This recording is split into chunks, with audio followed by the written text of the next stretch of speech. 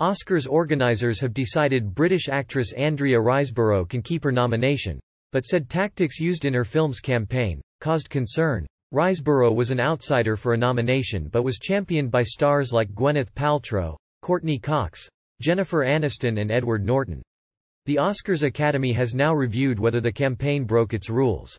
It concluded that the issues did not rise to the level that the film's nomination should be rescinded. Academy Chief Executive Bill Kramer added, "However, we did discover social media and outreach campaigning tactics that caused concern.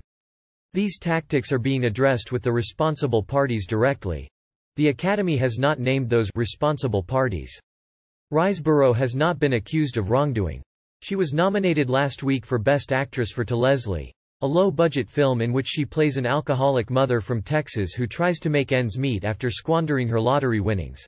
She was not previously on the award season radar but enjoyed a late surge of support from high-profile fans who voiced their admiration on social media and in some cases hosted screenings.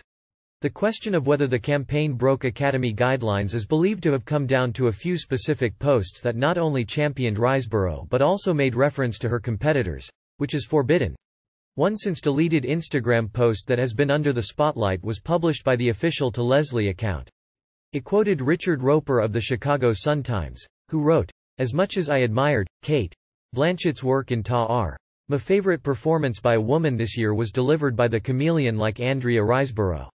While there was no wrongdoing on the critic's part for expressing his opinion, it's possible that the To Leslie campaign could have got in trouble for choosing a quote that contrasted Riseborough with Blanchett."